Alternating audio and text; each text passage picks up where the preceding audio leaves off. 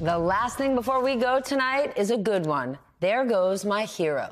Southern California is in the middle of the longest cold snap in almost 20 years. Shockingly, the normally mild climate is now hit with snow, rain, and frigid temperatures, leaving one of the most vulnerable populations, the homeless, out in the cold.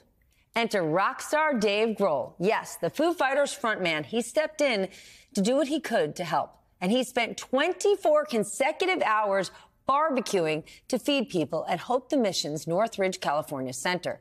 The director of development there, Grace Acheta, said Grohl stayed overnight to prep the meat and ensure that it was ready for dinner the next day, making enough food to serve 450 people. But here's the thing. She says, quote, he wanted no glory for it. He was just like, I just want to do this for you guys and give back in that way. She added, and by the way, it was amazing. The best barbecue we have ever had. He is kind and he is cool, and we are grateful for Dave Grohl.